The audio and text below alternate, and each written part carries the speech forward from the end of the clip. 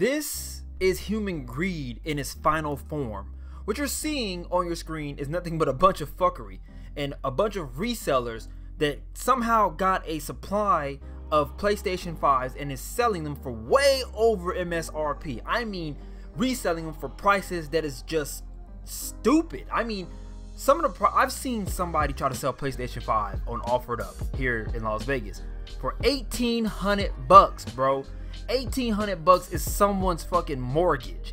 It is someone's rent. It is someone's car payment. It's a lot of money. Avoid these people at all costs. Do not give into it, okay?